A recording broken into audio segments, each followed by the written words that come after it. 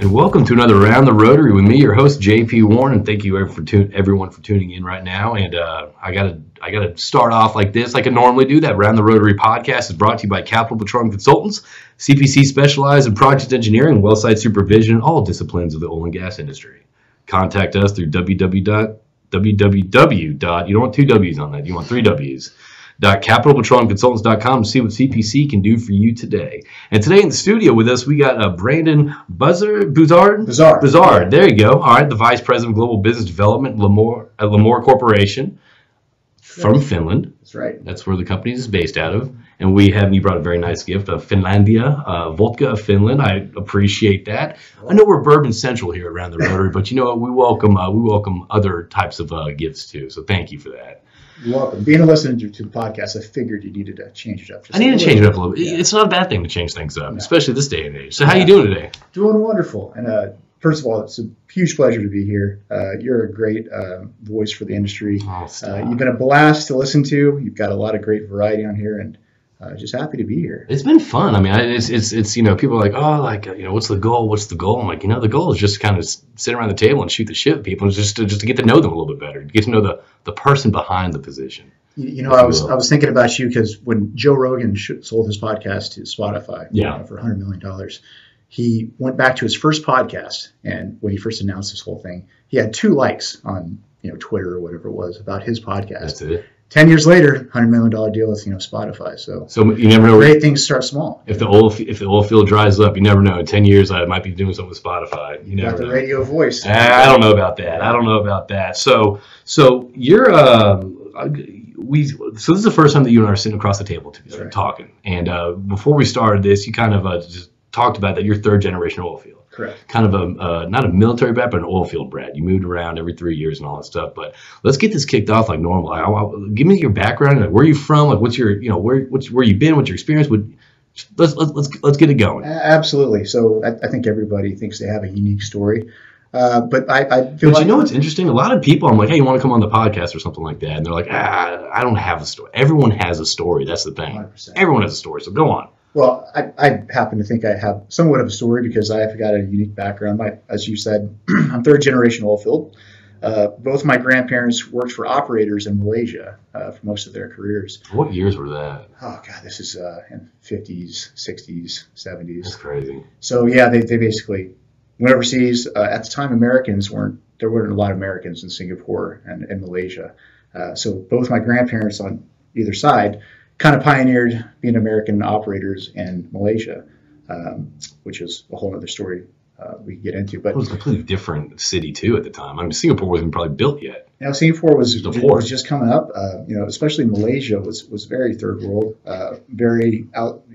They didn't like a lot of outsiders going to Malaysia. Okay. So, some of the more maverick Americans, like my grandparents, went over there to try to stimulate that oil production and find some wells that were pretty famous. Long story short, though, by living in Malaysia, what the parents of the expats would bring all their college kids over, and they would put them on the beach at Bali for summer to celebrate, and kind of relax. Yeah. So you have a diverse group of people that are all going to college in the States, and my dad was at the time going to Mississippi State. Okay. My mom was a working actress in New York. Like film or theater? Theater, and she was in a show of Perry Mason back in the day. You don't have to say like I don't know Perry Mason. Yeah. So she was working her way up. She was taking film lessons from Lee Strasberg, who's a super famous guy. Yeah. So she wanted to be an actress. My dad was a fraternity guy at Mississippi State. And one thing that beautiful beaches do to almost everybody in the world is they give you a common denominator, right? So my mom meets country boy on a beach, a beautiful beach in Bali, and they kick off their relationship, and that evolves into getting married. So her parents were in the oil field as well too. Yeah, both sides. Okay. Both sides. So yeah, they meet. I come along a few years later, and my dad goes to work for a drilling contractor immediately after college. Okay. Which was called Reading and Bates. Now, many times over, that would be what's called Transocean today. Yeah, okay. Reading and Bates was translated to go Forex and Falcon, and then eventually Transocean. Did he get a petroleum engineer degree? Nope. He went hard knocks. So he started off as a roughneck offshore. So I lived in Borneo, Sarawak, Singapore, all over Malaysia. Yeah. And then stateside, I've lived in Lafayette, Louisiana, Denver, Colorado. And then finally, when my dad earned his way into the office, we landed here in Houston. How was that growing up as a kid, just bouncing around? Well, I think it taught me to sell. I mean, if you're going to make friends every 3 years, you better be able to jump into a brand new environment, right? And you better be able to talk about other people's lives and bring context quickly. So, while it's not ideal to move around every 3 years, I think it's good because you have a lot of exposure to a lot of people. Yeah, I mean that's the thing though. If you again, it's kind of like whatever lenses you wear, I mean, if you go in a situation, whether it's moving around or whether it's a new job or whether it's whatever, you can either look at like, oh shit, change is bad, I don't want to do this, or I don't want to move, or these new kids, they got their own cliques, or just what you said, you can kind of change it and kind of look at it as a opportunity. Right, and it's also survival too. When you're younger and you come into these various cliques and these groups, you've got to pretty much figure out what do you add to the group and how can you get in there? So it was interesting. I went to like a Dutch school when I was in Malaysia. I went to a private Catholic school when I was in Denver. So I had all these different types of kids that I was around growing up, and it gave me a lot of experience with people in general. Okay. And understanding. All right. So you I guess you jumped around. Could you do sports or anything like that, moving around so much? Yeah. So I was big into martial arts since I was a kid. What, jiu-jitsu, karate? All of it. Yeah. So taekwondo, jiu-jitsu. Oh, really? Got into MMA when I was a little bit older. Have you seen the new season of Cobra Kai?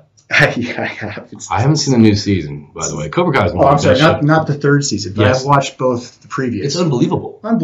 It's I mean, the fact that like Daniel LaRusso grows up, and it kind of goes with the theory that he is the bully. You know what I mean? And good for Johnny to start his own thing. But I haven't seen season 3 yet, but I plan on watching it. So anyway, go back. The perspective in that show, when you do see the other side of, hey, that guy was hitting on my girlfriend on the beach. What do you want me to do? It was my last year. I just wanted to graduate. It's such a great play that there are no bad people. Usually there's bad perspectives or different perspectives. But it's an amazing show. So you're in martial arts. Yeah. Okay. Did martial arts. Taekwondo was pretty much my thing when I was jumping around quite a bit. And that kind of gave me some central activities that I could always depend on. Taekwondo is the same in every country, every state. So you could go no matter where you went. You had the group of the common interest and the common sport of Taekwondo. Yeah, it's kind of like religion. If you go to Catholic church, it's the same everywhere. Right. You can pop in anywhere, any city, and you expect the same thing. Pretty much the same thing. Until I landed here in Houston, more or less Katy, and then I was exposed to Katy football. Let's clarify that. I went to Taylor, not Katy. When did you graduate? 1999. So do you know Jason Stewart? I do, yeah. Yeah, R.J. Moses? Yeah. Marcel Meyer?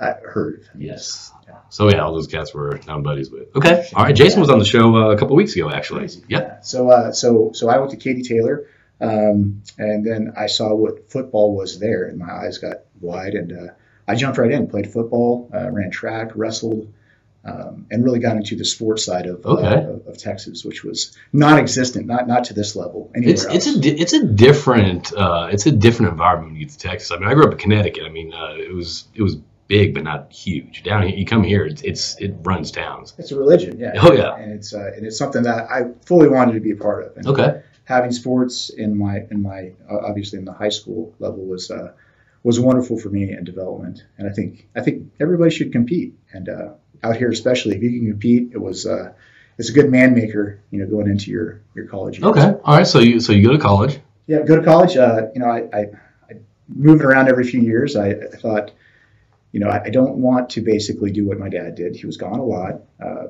don't want my future family to have to jump from city to city. So you were kind of turned off about the oil field a little bit. I wasn't turned off to it. I just knew it was a lot of work. Yeah. I mean, the stuff that my dad had to do offshore to get inside the office was I wasn't work avert, but it just seemed like a very back in those days, the clear line into the office was you had to go earn your stripes in a major way. Right. A long time. Gotcha. But so being in Houston, I was also exposed to the great portfolio of restaurants we have here. Yep. Hospitality. I was really into fitness, so I figured hospitality, fitness, wellness, that's going to be my thing. Okay. And we just happen to have the U of H Conrad Hilton School here at U of H, which is the best hospitality school in the nation. Okay. And I figured I'd go there, get a degree for what's worth, and then it'd become like the next Tillman Fertitta. That was my goal. Right.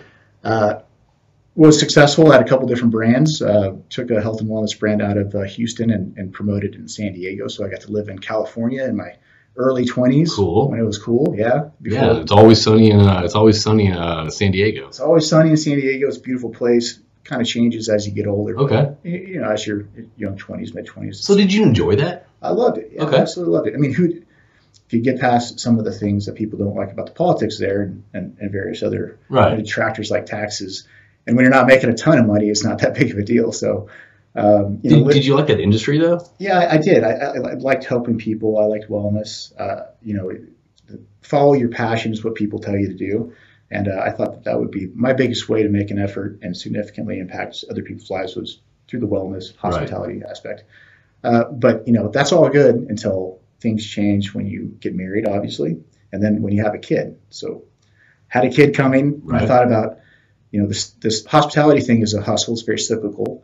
And it's ironic that I jumped out of hospitality to get into the oil and gas industry. Which is a more stable environment. Which is more stable than hospitality and health and wellness, which is kind of funny when you look at it that way.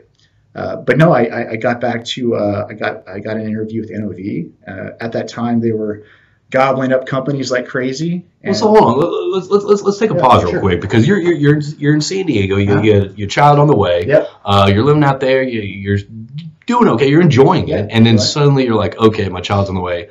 I'm going to jump into oil and gas number one. Right. And for what were you applying for? How? So that is the big. So Dad was always in oil and gas. Okay. So after getting through the contractor side, he went and worked for the operator. He had his own company that worked for BP. Okay. So my conversations with my father and the rest of my family, for that matter, were always oil and gas centric. I could talk the language of what was happening. I knew, what was happening on land. I knew what was happening offshore. That was the grew up around it. I grew up. It's in my blood. I wasn't working in the industry, but those were my water cooler conversations with my father, so to speak. So, I was living in a 900 square foot loft that, if I were to buy it, would be as much as any big house out here in Katy, let's just say. And I was looking at the economics of living in California long term, earning potential, and I started getting dissuaded from how am I going to raise a kid out here? What am I going to do long term out here? When you're in these tier 1 markets, everybody's pretty much hustling for a new thing every 3 years. It's how can you stay on top? How can you pay the bills? There's really not a lot of industry in San Diego. Sounds exhausting. Yeah, there's you got the military, and then you've got lawyers, but there's not a big hydrocarbon processing plant in San Diego. That's why it's a beautiful. So place. You're constantly thinking about that. What can I latch onto this every 3 years to kind of grow? You have to grow. That when I was out there in 2007, we had the market tanked. You see everybody that was in the subprime mortgage game who was living in $1 million apartments, driving German cars that were 22 years old. You saw all those guys go away quickly, and that impacted obviously restaurants and health and wellness brands. Oh yeah. So the combination of getting married, having a kid, seeing the economy tank, made me ask myself some hard questions about what I wanted to really do. And at this time, my dad still had a connection to NOV. Okay. He had a soft sell to get me into the offshore projects group in terms of just an interview. Come talk to my son. If he's got no relative experience at NOV, but he is a hustler, and you guys are looking for hustlers at this particular moment. And I was able to talk to a great guy named Bill Kent who looked at my resume, kind of smiled, and said, "Well, sink or swim. I'll give you a shot, but nothing's guaranteed." Okay. And that's how I got into NOV. So did you move from San Diego to Houston once you landed the job? Yes. Okay. That's right. All right. So that was the emphasis of coming back. Plus, proximity to grandparents. My family's all out here in Katy and Houston. Oh, once you have that baby, it helps out. Once you get, it's free babysitting right there. That's right. They become the people that you see on the holidays, the people you want to see every day, because that gives you some sort of respite. We wanted to get back closer to family. I wanted to get into an industry that I could kind of dig my toes into, or heels into, so to speak. And that's what brought us back here. And so you applied for the offshore So I wasn't great at math and science. So that's one of the aversions to the oil and gas industry. Right. I thought I'm not going to be an engineer. Nothing supports my my scholastic trajectory here. So ironically, I end up into a projects group full of great engineers. I mean, offshore projects at the time was when NOV had a backlog that was a mile long, and the offshore drilling space was just going on fire. So I ended up in a very engineering heavy group with a lot of really smart people. And what was interesting about that is, had I landed in another group, I wouldn't have learned the products nearly as well. But I had to sit there and learn every single product, how it fit into the drilling rig, the process of, the project management process, basically everything that I needed to learn to have a technical prowess in this industry, I got to learn in the offshore projects group. I think we just had someone on that said, I always try to be the bottom 5 in the room. You know what I mean? I don't want to be the smartest person. I want to be the bottom 5. That way you learn the most. I was a bottom 1. Yeah. Okay. Yeah. Sure. All right. So you go from a hospitality wellness environment industry, and now you're plunged into NOV offshore. So what was that, I guess, culture shock for you? Or did you just grow up around it, so it was no big thing? No, it was culture shock in terms of an office culture. So my roles previous was they were my brands, or I was a general manager of a brand. Okay. I could come in, go freely. It wasn't so structured, but coming into the cubicle life, with office culture, I had never done it before. Okay. So I thought it was kind of cool that my name was on a cubicle. That was it felt like it was cool for 3 days, and you're like, get me out of the office. And I was like, this is kind of tiny, and it was an intimidating environment for me, and I had to work a lot harder to understand the products because I was obviously not accustomed to putting them together. Yeah. And this was not an environment either that was forgiving on lag time. We were super busy. I was a headcount ad. I was expected to jump in and start producing fairly quickly. Okay. So I spent a lot of time working as hard as I could. I might have been the bottom in the room, but I was the hardest worker for sure. Okay. And by working hard and taking projects that were extremely challenging for me, learned a lot, but I also met a lot of people. And what's great about NOV is it becomes your own. You can sink or swim within NOV very easily, and half of your job is internal networking for sure. And I met some great people at NOV that eventually saw that if I could do this in this group, why don't we try them in other things? Yeah. And that's sort of. That's what's cool about NOV. I mean, you meet a lot of people in our industry that are at new different roles now, but there's a lot of people that have that common experience of being in NOV. So I mean, there's making those networks and making those connections, and next thing you know, they branch off to do that spider web where it's like, okay, this person's over here. I think that's a cool experience just to have that network and just kind of see people's careers start evolving elsewhere. It's a wonderful place to land, and that was by pure luck. I could have landed at any other vendor, right? Which would have probably been bought by NOV at some point during the time I was there. But NOV it's a fantastic place to get your basis. And, right. And really, it was a fantastic place to be a part of a super winning team. I mean, NOV at the time under Pete Miller was just was on fire, and it was cool to see the industry at that stage and really get a taste. And be a part of it, a team during that time. Part of a team during a boom. Not everybody's got to see that as of late. A lot of guys are graduating now. And they came right into the 15 market, which we haven't recovered from. We haven't recovered from. So they've never seen what this industry's like when it's, blowing and going. Yeah, triple digit, oil prices. We're gonna get there. I don't know if we'll get there, but I think we'll recover to a more sustainable place. It'll be more fun in the industry versus nerve wracking. I think. I mean, everybody says it all the time, and we should listen to our own advice. What goes up goes down. What goes down goes up. I think we've been in a trough long enough to where I think we'll start to see some trends that will. All right. Well, you're hearing it. You're hearing it now, and around the Rotary, and you can take Brandon's word for it. So okay, that's my educated estimation. So you're NOV, learning. Keep going. Yeah. So learning, and I figured that maybe my long-term lifespan within the projects group wasn't going to be great. Okay. Again, I wasn't the best at what I did there. Maybe a harder worker. But, I had guys from, MIT engineers that were next to me that were able to put entire drilling packages together in their head and then go talk to the, project manager about the various, issues with doing so. For me, I had to have every brochure, every product line manager explaining it to me like I was a 2-year-old on how this product worked together. So I figured I need to do the best I can in this group, but I also need to network into something where I could use my skills and maybe more of a sales customer focus. Frontline. So you started. So the whole networks, relationships, the people side of the business is what kind of you started gravitating towards that. That's what I thought I was going to be into. I thought I go in an NOV and then I'll be taking guys to lunch and selling products. Yep. But my way in was through this engineering side, and anyway, little did I know, getting to those jobs where you take guys out to lunch and you consult with them about their product lines was way down the line. Right. Those guys earned those jobs. Okay. They're harder to get. But kind of a funny story how I got out of the whole hive of engineers was I'm on this floor. It's nothing but engineering and product management or project management. And there's one guy named Tim McGarity whose office is all the way across the sea of cubicles from me. And he's an ex-Marine, and he's kind of like he's just a really good leader. He likes to talk to everybody. He likes to help promote people. Okay. He's just a great guy. Yeah. Just an absolute great guy. And every time I talk to Tim McGarity, I get a little bit more exposure. Like he would figure out more about me, ask some questions, invite me to have a coffee with him or whatever. So it kind of took me under his wing in terms of just sort of helping me. Kind of like a mentorship role. Kind of a mentorship, but like making sure I don't burn out. Right. Like, hey, you're doing good things in this. Just keep going.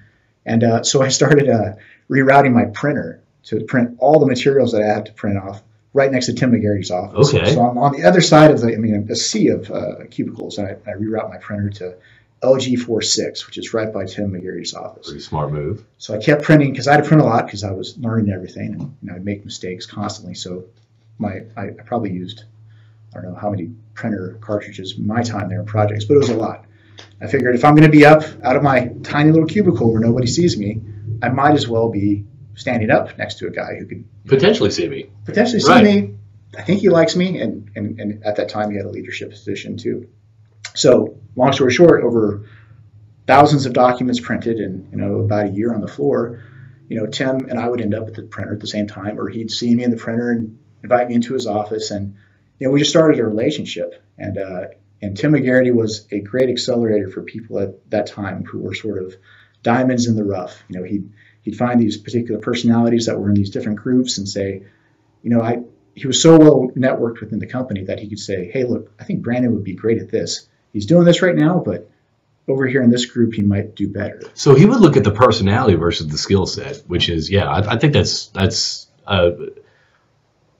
it seems like such a logical thing to do. You know what I mean? You want to get the right people versus the right skill set, I'd imagine. But I think that's great. Yeah. And he was in his Marine leadership, he wanted to mentor people. And, after, like I said, after thousands of documents and about a year of, standing in front of his office, we got to having a discussion that there was another guy from corporate that was headhunting for these corporate account roles where you take care of some of these bigger customers and you get into exactly what I wanted to do. I wanted to be in front of customers, figure out their pain, come up with solutions, value add, all that, all the corporate jargon.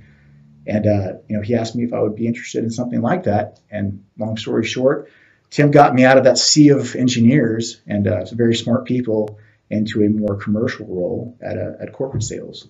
So what do you think about that? I loved it. Really? Just right the first day, you're just like, this is what I wanted.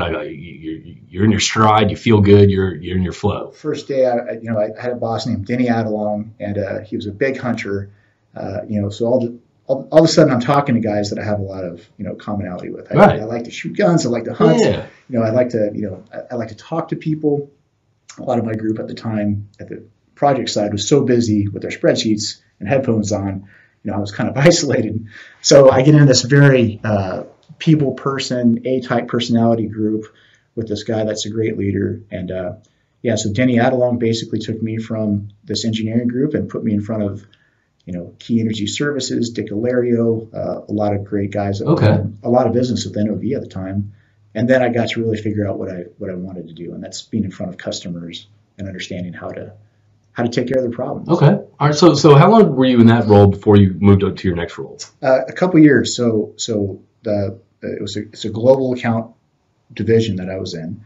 And what Denny did with me is he really saw that I had a passion for really figuring out how to make sure that these solutions worked internally and externally. And he said the best way to do that is to assign you specifically to a customer.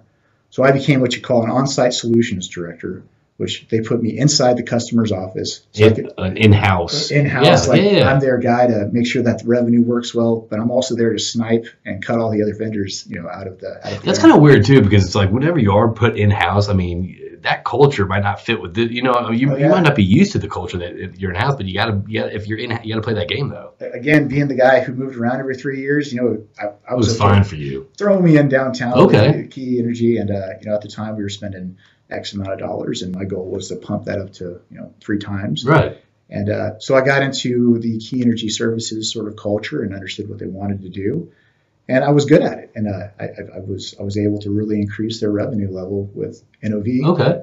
And by doing so, my boss Danny says, "Okay, if you could do that, teach others to do this. This is." They had an on-site solutions director role at the time, but they wanted to do it in a more effective way. So I became an off-site solutions director, which meant I take care of the customer. Wasn't in their office, but I was helping guys that were kind of peripheral to my role do better with their customers inside their offices. So that was kind of my first test of leadership. Can I help others do what I was doing? So it's more of a trainer, kind of a trainer role. Yeah, kind of a trainer role. Okay. And, more of like a best practices. What am I doing versus other people? Yeah. What works or what's worked for me? And that was sort of a micromanagement course in how do you teach others? How was teaching for you? Did you fall into it? I mean, or did you enjoy it? I loved it. I loved helping people. I loved sharing best practices. I actually gained a lot of information from the people that I would be helping as well. So it was a great two-way street. I would learn a lot. They would learn something, hopefully, and it gave me the ability to look at bigger problems, more accounts. So they kept adding more and more accounts to my account list. All right. And yeah, so I got fairly proficient at that. Stayed in that role for a while, and then I had the dream shot of being on a team that got promoted into a vice president role. My whole group did, because we were under Denny, and it was and then I got to really do what I wanted to, and that's finding unique technologies that NOV had, and then basically looking in the back cave and finding what's the thing that's been on the rack that we haven't pulled out yet. That we haven't focused on, that we haven't even spoke about. We've been too busy. We've been gobbling up company after company after company. I explained it kind of out there. It's like storage wars, where NOV acquisitions was like you open the storage center and you see baseball cards. You want those baseball cards, so NOV buys the whole thing. But within those baseball cards, there's World War II coins and all these other things. Yeah. And that was kind of like NOV for a while. We had things that were just breakthrough technologies that we didn't really even know that we had. So I really got into uncovering what do we get from these acquisitions? What's in the back cave that I could bring out? What kind of engineering team can I put together? And how can I get this into the customer's office to get adoption? And that was a blast. I mean, that sounds pretty interesting, because I mean, not only are you kind of fulfilling your role, getting in front of customers, but you're also looking at this new, whether it's new technology or just technology that's not in the forefront of NOV's mind. You're kind of trying to piecemeal together something that may work for the customer. It's kind of like a detective work a little bit. I like that. Well, it's fun because we'd have these massive problems, and you didn't have to be a genius to understand the problems. For one, let's just say Key Energy Services at the time had tons of saltwater disposal wells, and they'd bring in all these trucks, and they dispose of their saltwater at these massive injection wells.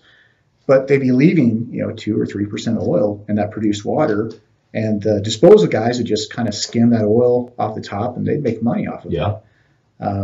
And Key had a bunch of disposal wells, and while the skim was pretty proficient, it would be better if they were able to take even more of that oil out of the water from a much smaller standpoint. So we had this solution called a water wolf, and this water wolf would connect to a great name, by the way. Yeah, the guy's name is Mark Wolf. He's an engineer, and he came up with this thing, and that we called it the water wolf. And only because the guy was named Wolf, but it was he's a fantastic engineer, and he came up with this just breakthrough solution, and it's still doing great things at NOV. So you're there, you're enjoying this, you're solving problems with this new technology, and you promotion now, so everything's pretty good. So you're not there anymore. Nope, not there anymore. So it's kind of hysterical. I got my chops sort of wet with the water wolf and then these other technologies like that, which really showed how much value can be how much value is left on the table if we're not proficiently processing both waste and water.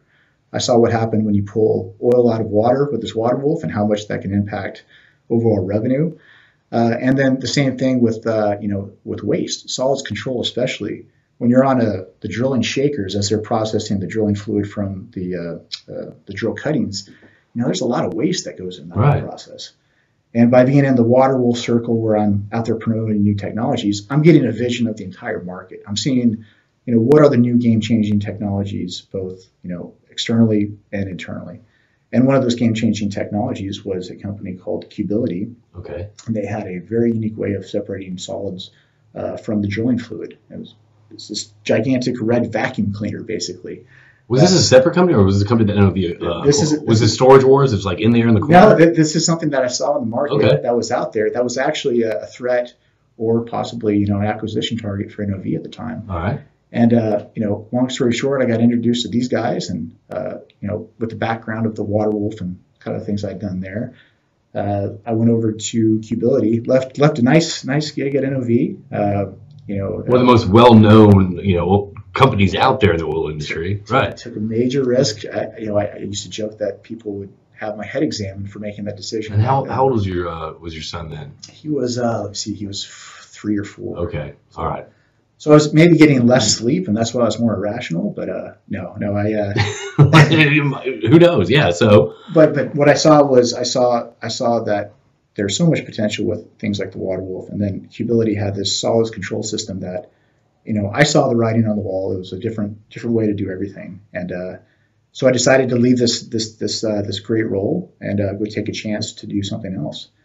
And long story short, learned a lot about solids control. Got this very Norwegian offshore-centric, only done on Statoil rigs into the U.S. land market, both U.S. and Canada. Had some great distributors now that are rocking the stuff all over. How was that going from such a well-established company like NOV? You got the support team, you got accounting, you got to go into kind of a smaller company, and it's not as much of a support system as you had previously. Well, I'm assuming. Oh, it was less support for sure, but the great thing about I'd never worked for a Norwegian company before either, and just great people in general, and super nice and super organized.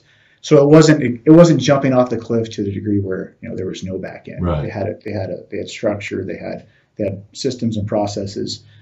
They just needed the revenue pull through, and they needed to get this product off the North Sea side and into where the action was after 15 was the shale revolution. Right.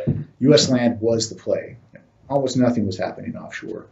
So that's that their whole focus was. Can you please try to push this into U.S. land and then other geographies, which over the course of 3 years we figured out how to get this red vacuum cleaner to add enough value on land to where it was a no-brainer. Okay. People said, okay. I mean, in the best widget wins environment where it no longer matters if the NOV guy took you out to lunch 5,000 times. That's the solids control system you're going to go with.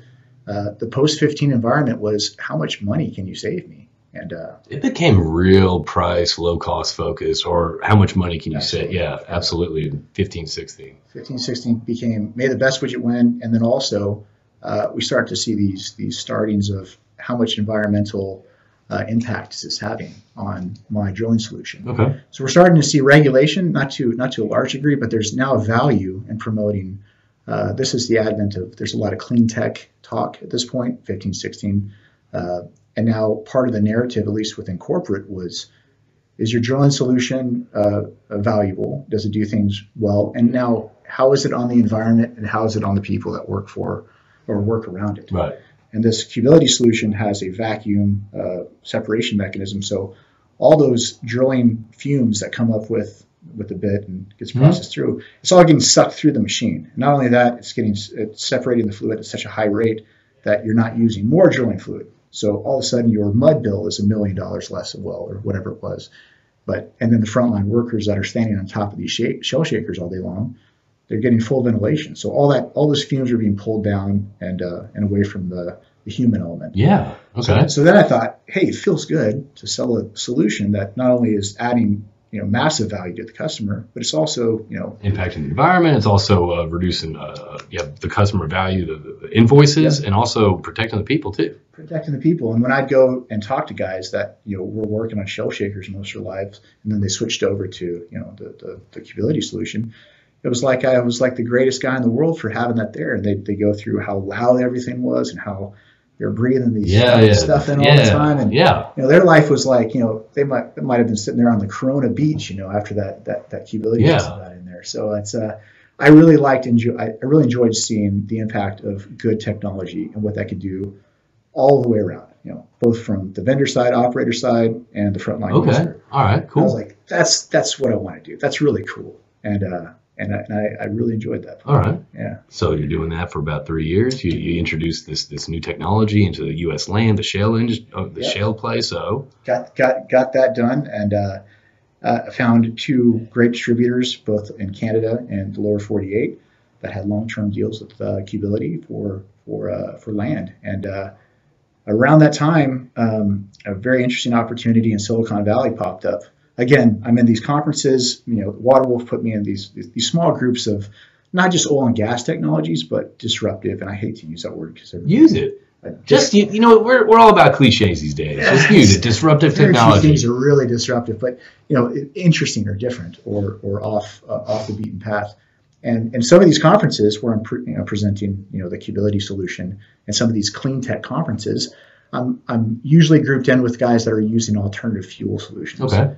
And one of these alternative fuel solutions was the Silicon Valley startup called Arctica, and they had figured out a way to make hydrogen maintained in a solid form that wouldn't blow up, that you could put into a case, and then produce energy for 50 times longer than a lithium ion. Interesting. All right. So I met this guy, Chris Lichter, at a conference, and we kept up with the technologies over the years. And he'd had a breakthrough with the U.S. military. They wanted to test this stuff out. They wanted to produce this stuff at scale. So I figured, I'd done the drilling thing with Norway. And at that time, Silicon Valley tech and the alternative fuel sources were a lot. There are tons of them. Everybody's competing for who's going to be the next alternative fuel. Right.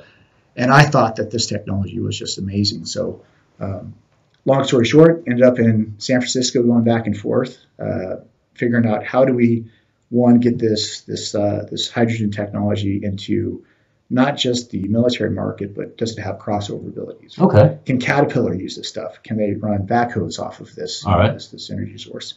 Lots of challenges making this stuff at scale. It's very volatile in laboratory form. But once you get the stuff made, it's like magic. So got into alternative fuels there, learned a lot, really kind of got my butt kicked because of the science was just extreme. I mean, it's extreme to make this stuff at scale. Learned a lot about that. That allowed me to basically see how multi-fuel our future really is. My whole life I'd spent, or my whole career I'd spent on the hydrocarbon side. And you hear the narrative of, what is alternative energy, and is that going to have a significant role within, our future? Right. And oil and gas guys usually, are pretty receptive to it. Quite honestly, we have this horrible stigma that we're anti-renewables or saving the environment, when that's kind of what we've been focused on for the past 20-25 years. Not only is it 100 so safety focused, safety is massive in the oil and gas industry, and they're also not avert to other ways to skin the cat. No, I've never met one person that's anti-renewables. They're not, but they're realists though. Yes. I think they're saying, okay, you know how much wind generation you're going to need to power a third world nation that uses diesel right now? Yeah, no, but that's the thing though. They're realists. You're right. I mean, but they're not anti. It's like, look, the technology's not here yet, but until then, let's continue to provide a cheap economic source of fuel for these people. Yeah. And then the thought process too on that, it would be that if you go into some of these, let's just say California hydrogen alternative fuel, super green, you go into that world and you think as an oil and gas guy, these guys are going to be anti-oil. Oh, absolutely. Big, just they hate everybody, but not the case. Again, I'm in this company with a lot of Stanford lab guys that have come up with this alternative, and turns out they're realists too. They see the future as, even if we could produce this hydrogen element at scale, I mean, the demand for energy is going to be so massive in the future that we need everything. Yeah. We're a multi-fuel. So I think I think you have the polar opposites on either side, just like we do with politics or anything else, that have these narratives that they say oil and gas is sustainable, and sustainability and green side is anti-oil and gas. I love when other people write our industry's narratives. Yeah, I love that. That's my favorite thing in the world. And it's really not true, and I know it's true in some cases, and I have met some people on both sides of the coin that are that way, but I did get to see that, from just a hydrogen standpoint, if we were looking to power even a quarter of the energy demands, that the massive hurdles that are in front of hydrogen, wind, solar. We're just not there yet. We're not there yet. We need everything. Right. Again, I'll use my Africa or Congo example. You're not going to get electrification in a third world market. It's just too expensive. I mean, diesel is cheap fuel. Yeah. Eventually they'll have it, maybe, but in the near term, there's we're not there. We're not there. We need everything we can possibly get, and we probably need things that we haven't even thought about yet. Yeah. So that's a good way to think. I mean, that's the technology side of your upbringing. That's a good point. That's right. There's stuff that are out there that'll bridge the gap. I think remember Back to the Future. I just talked about a DeLorean yesterday for about 45 minutes. Yes, I know Back to the Future. Well, you remember when Doc, I think it was like 3 or 4, I forgot how many of those movies they made, but in the beginning it was plutonium. DeLorean ran out of plutonium. Had to get it, hard to get. That was the beginning of Back to the Future 2 when he dropped like the banana peel and all that stuff. Yes, that was Back to the Future 2. That's 2. Okay, so that's our future. He's got plutonium. That's good, but he could also make it run off of a beer can and banana peel. Yeah. So I think our future's a lot like that. I think we're going to have to use. Well, where we're going, we don't need roads. I dig that. So it applies, but it still needs plutonium to a certain degree. So how'd you get doing this? Silicon Valley. So oil and gas. So hospitality, oil and gas, Silicon Valley. So how are you now at Lamor? Yeah. So I got even one more stop between then. So, okay. So I did the Silicon Valley thing for about a year, and it just wasn't for that position in terms of scaling this technology. It wasn't going to happen within the near term. It was too many challenges, too many hurdles. Not to say that it won't someday. Yeah. But around the same time too, I'm getting exposure to. Again, it's all about the circles you're running. These venture capital tech conferences where they would promote various solutions that were both energy sensitive or value adding for the environment. And there's a solution called the Harbo boom, which I would like to relate to as, if you go into any office in the world, you have an AED unit on the wall for defibrillator. If you have a heart attack, yeah, okay, all right, I've seen those. Right down the street, right there. You put them on your chest. Anybody can use them with minimal training. Usually next to the soda machine. Right. right next to the thing that may have caused. Yeah, right next to the snack machine full of and the soda's full of high fructose corn. Pork rinds, Coke. Defibrillator. Yeah, so you get all the bases covered. So that defibrillator unit is kind of like the example I like to use for the Harbo unit. Right now, when you have an oil spill, either domestically, offshore, wherever, you usually have to make 3 or 4 phone calls and get somebody who's a specialist to come out and respond to that spill. And that lag time could be anywhere from 24 to 2 weeks, 24 hours. Which is not what you want when you have a spill. Not what you want when you have a spill. So what these guys in Israel came up with is this boom in a box. It's a box that weighs about 45 pounds. You open it up, you pull this thing out, it hits the water, foam absorbs, and you can surround an oil spill, with anybody basically. So you have people at these petro refineries have a spill. They're not trained on the equipment. They take out the stop loss solution. They can isolate it. They can isolate it, right? And anybody can do it. I said, well, that's really cool. Yeah. That's thinking. I just came from as high tech as possible, which is hydrogen, to what would be considered lower tech. But again, at that time, I'm looking for things that haven't been done yet. There's new ways to do things, and nobody's ever thought about how to contain an oil spill. You like that side. You like bringing this new products, new services, different ways to view things. You don't like selling the standard stuff that's in the toolbox. You like kind of bringing new things to market or introducing new technologies. That's right. I like to come into something that you haven't heard about before or maybe haven't thought of. And I also like it when you tell me that'll never work here. I've heard that so many times in my career that this thing will never work. And that's not going to stop. You just keep on going. I'll just keep going. Okay. All right. I love it when you tell me that. Okay. Sure. And so worked for Harbo for a while, which brought me into Lamor. This is where I'm working for now. Lamor is the leader of oil spill response technology. They are the NOV of the from the headquarters in Finland. Headquarters in Finland. Okay. Yep. They've got oil spill response. I mean, if there's an oil spill around the world, there is a Lamor piece of kit on that oil spill. 100%. They're massive in terms of oil spill response. So there's a lot of different offices, I guess. A lot of global partners, Okay. like 56 countries. I mean, they're so what I liked about going into Lamor is, NOV is corporate America, 60,000 people when I was there. Yep. And I get into these no more than 30 people companies, and I do that for a few years. And then I go to Lamor. They've been around. Did they reach out to you? Did you reach out to them, or did you see their technology and you're like, I want to be part of this team? So I'm promoting this Harbo solution. Okay. And they are the 300-pound gorilla in the industry. So they see this Harbo solution. They've got all the conventional kit, and they like the Harbo solution. They like how I'm selling it, or at least trying to compete with them to sell it. And so they're the Yankees, pretty much. They're the Yankees, but they're also, again, all Scandinavian people, or at least the ones I've had exposure to. These Norwegians was Q-Ability. The Finns are Lamor, are just great people. I've really enjoyed just their culture is awesome.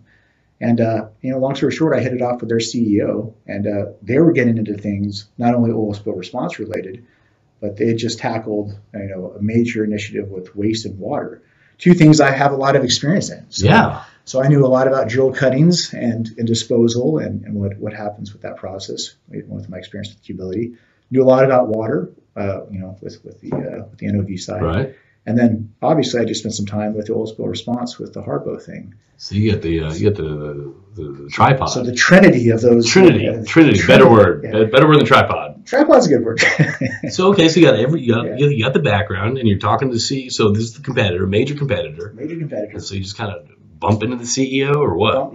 Literally bumped into him at the biggest trade show in Lafayette, Louisiana. Okay, cool. New Orleans, the Spill Conference. There's a massive Spill Conference every year in New Orleans. And my booth, I'm out there once again, widget man, selling the product, talking to customers about the benefits of this Harbo solution versus these very slow and archaic, long-term solutions that the industry is selling.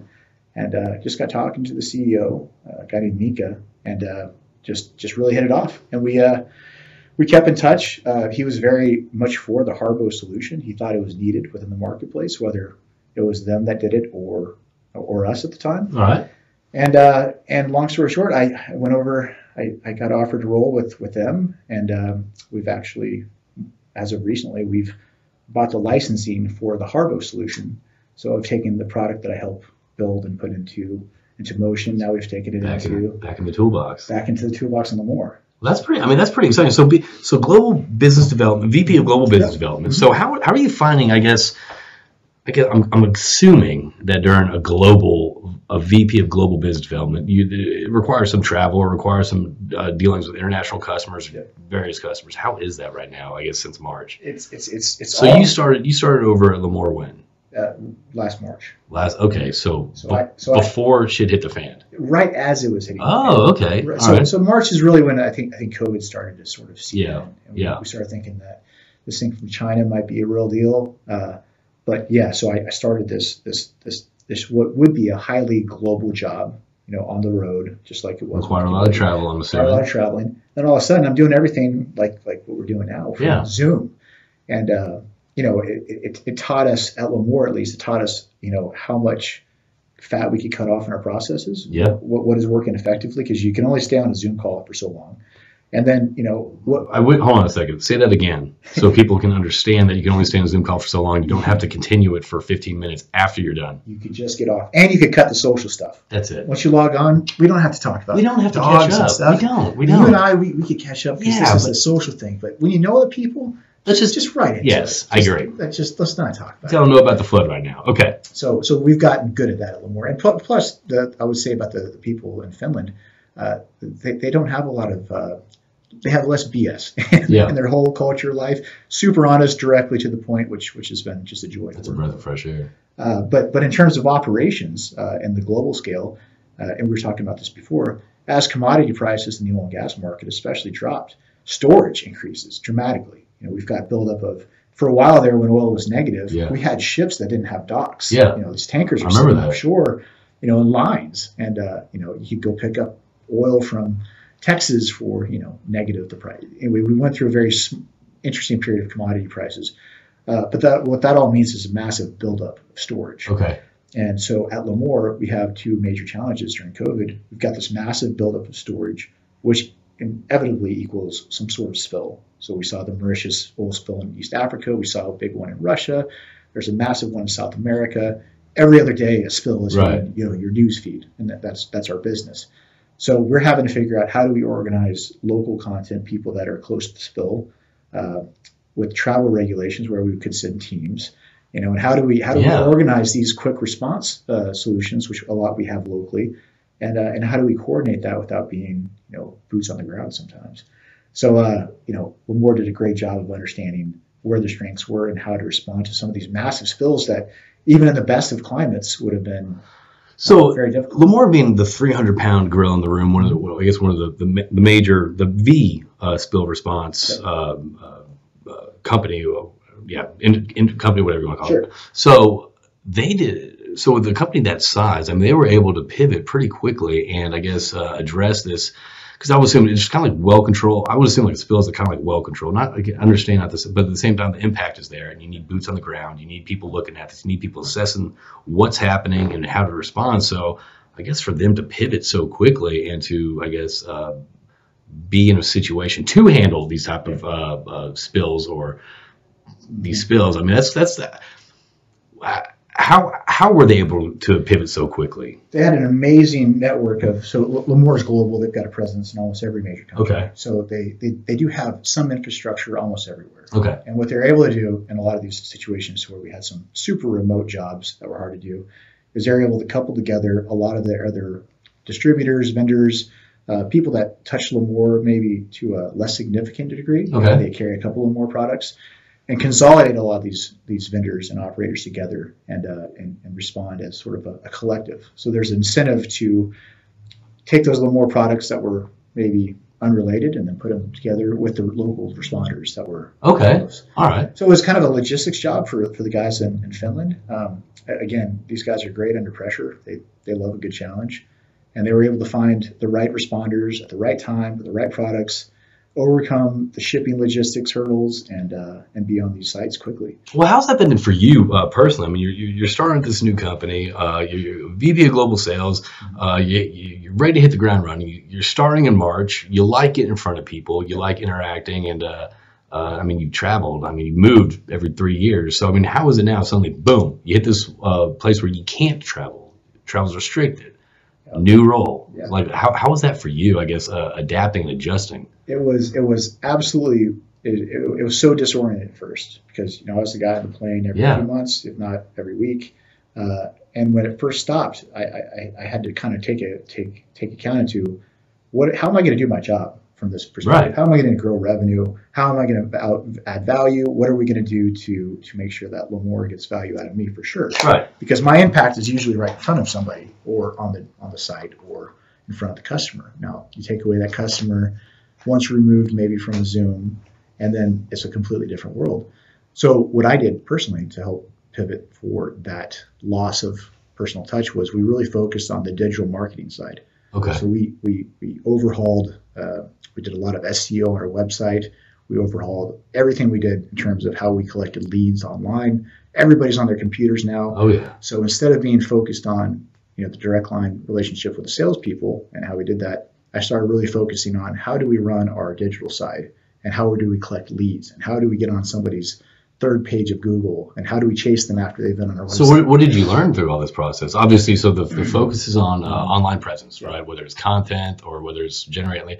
So how did you, was it trial and error? Was it outsourced or what? Yeah, so I worked with the same, so I kind of had the same game plan when I go into these new organizations. Usually in Startup City, they've done nothing on the digital marketing. Okay. They've just got a website to make sure that they're legit. They're there. But they have a thought that if they build the technology, the customers will come. Right. Nobody does business online for the most part, which I found kind of counterintuitive because I'm of the generation where we're the Amazon generation. Yeah. Everything comes to our front door. We look everything up. If I want to know who you are, I'm going to look you up on LinkedIn and Facebook. A little background check. Yeah. It's sort of the process that I think is most overlooked within startups. So there's no blind dates anymore. There's no blind anything anymore. Yeah. But so I'd done this. This is my playbook when I go into startups would be to overhaul the digital side. And Lamor had been around for 25 years. And they weren't as interested on the digital side prior to the slowdown.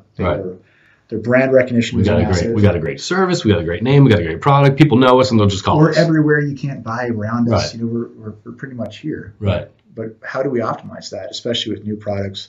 More or less, now that we're in waste and water, which that's a super competitive. You know, everybody's in waste and water now. Oh yeah. And how are we going to compete for attention within those spaces? And what are we going to do differently in waste and water that not everybody's doing?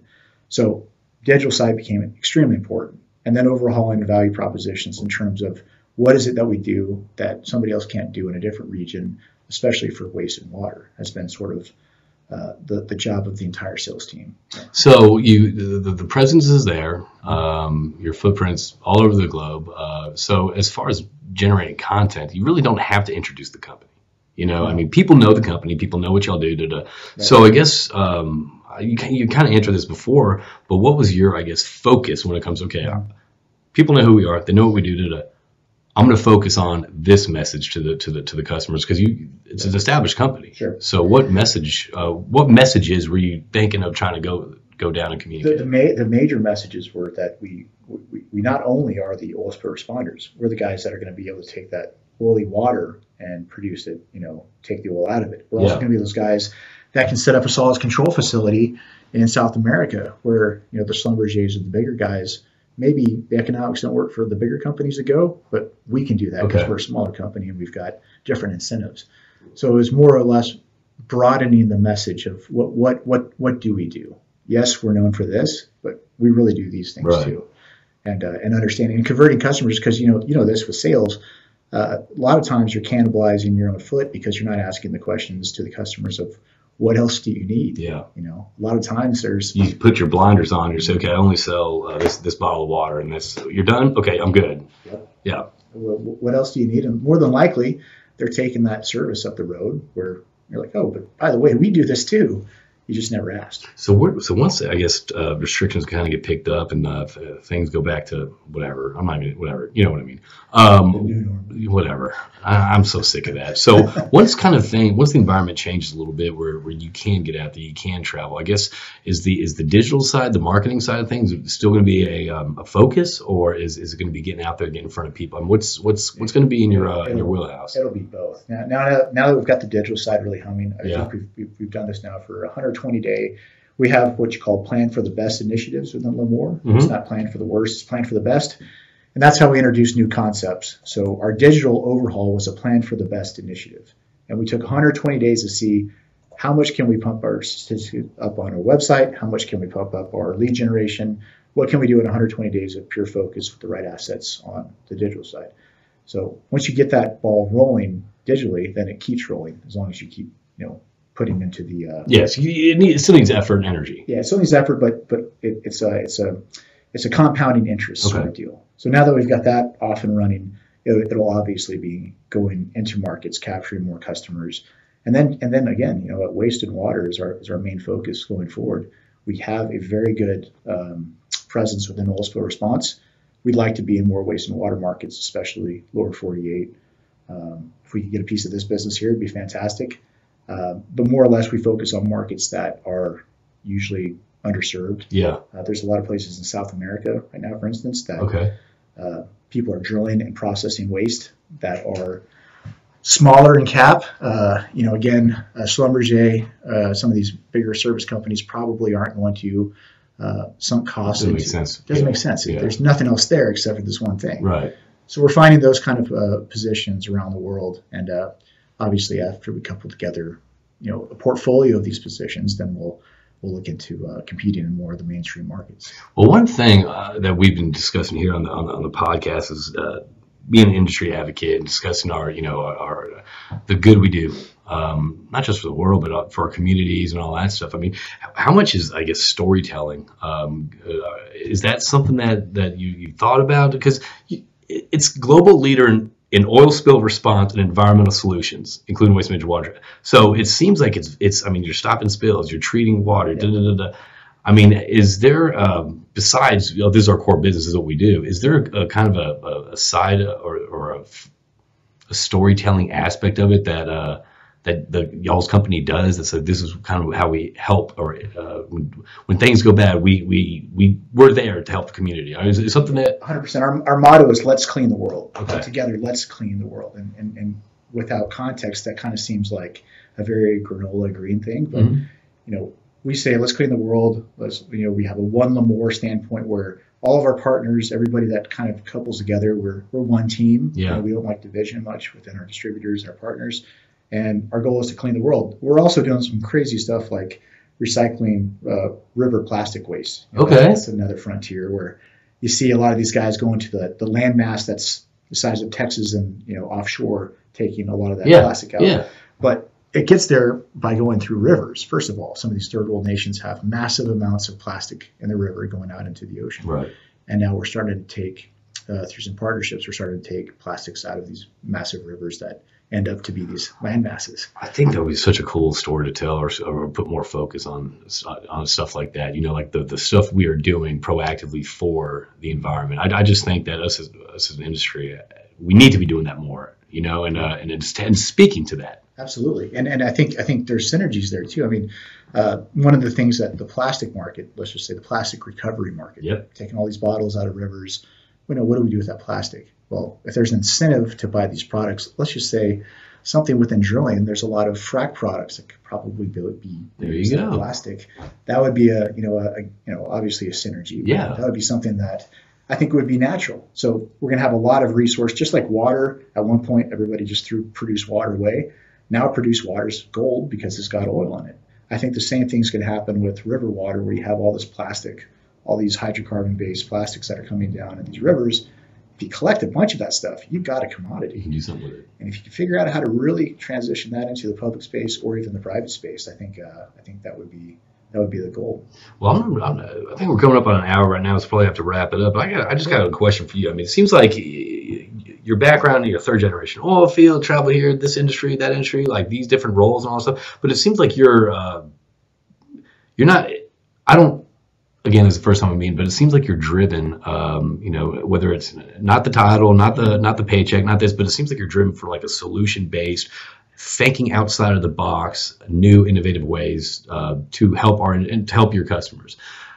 How do you constantly have that mindset because it seems like it's a different mindset. So how do you continuously have that mindset? First of all, it's a very ADD way to think. Okay. So be ADD. Yeah, I mean it's not. I wouldn't wish my attention deficit on anybody, but I think what my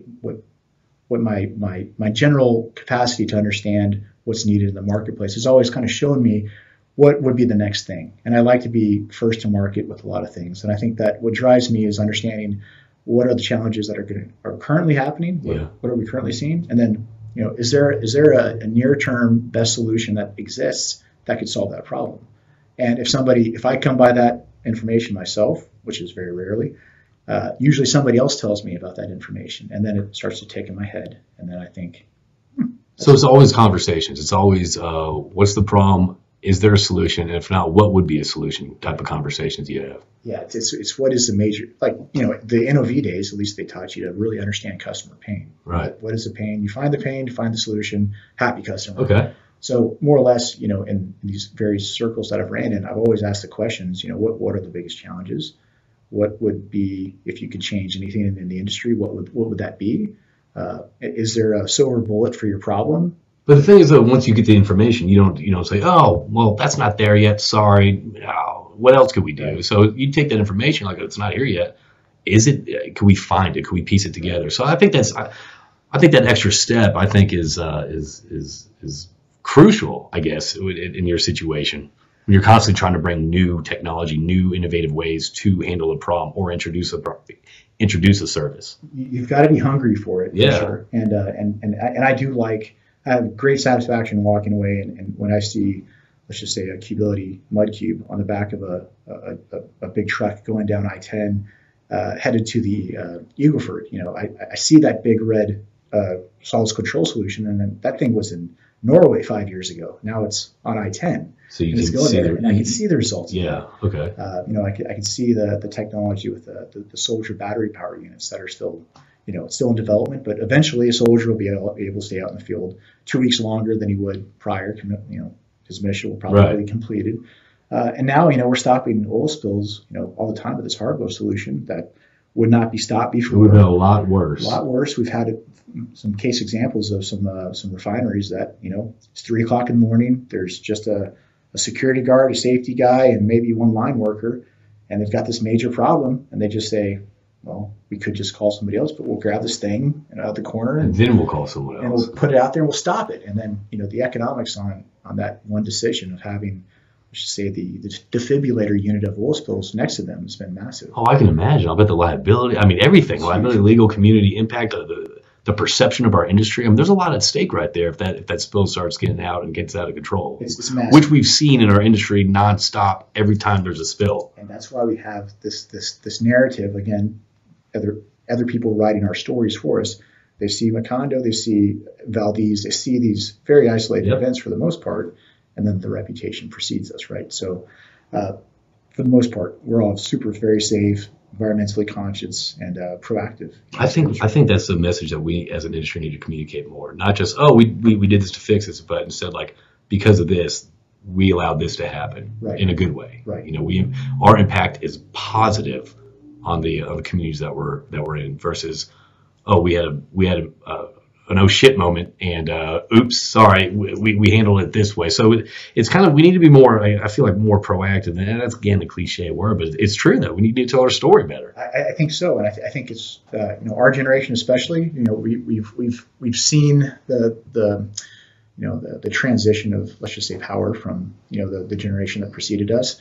And they didn't really care too much about what other people thought as much. They were there to do a job, and great if they talk about this and that, but they're laser focused on. Well, the exposure wasn't there. The internet wasn't there. It's not in your face constantly. You're not getting alerts about a news story. Sure. Yeah. And the social pressure wasn't there. We've grown up in a different world, and I do think it's up to our generation to sort of promote. Hey, if you go on a drilling rig, it's probably the safest place you could be, or you wouldn't be there for the most part. There's accidents happen, but there are some facilities and rigs and companies that are, years about incidents, and it's because they're doing a very complicated, very dangerous process, and they've got a lot of safety protocols in place.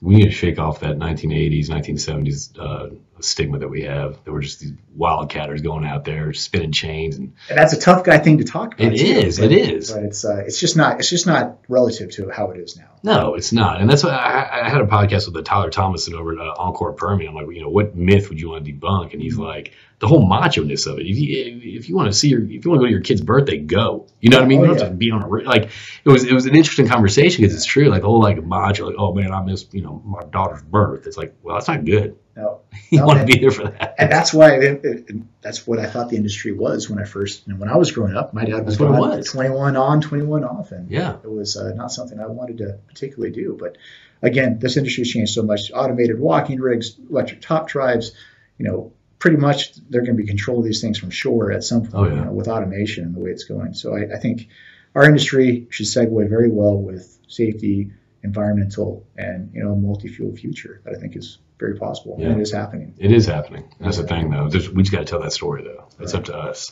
Yes. So anyway, Brandon, I appreciate you coming in today, man. Again, everyone, this is Brandon Buzarde.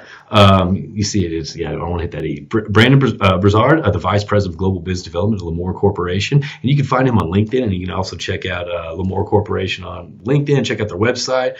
And I appreciate you coming in, man. I appreciate your insight, kind of what drives you, what's motivating you, and kind of what you're doing being an industry advocate. And I wish you the best once the kind of things open up, and I'd love to get you back on and kind of talk about what's your role now that you can move, that you can get out of Katy, Texas. Well, this has been an absolute blast, and thank you for being such a great voice for the industry. Thanks for coming, I think it's people like you that are going to shape the real narrative around what we're happening and what's doing. So I really appreciate being on, and best of luck to you as well. Well, buddy, I'm very flattered for those words, and I appreciate it. But we'll talk to you soon. And again, check them out. Hook up with them, link, send them a message. And thank you, everyone, for tuning in on Round the Rotary, and we'll see you next time. Hold on a second. No, you're good. All right.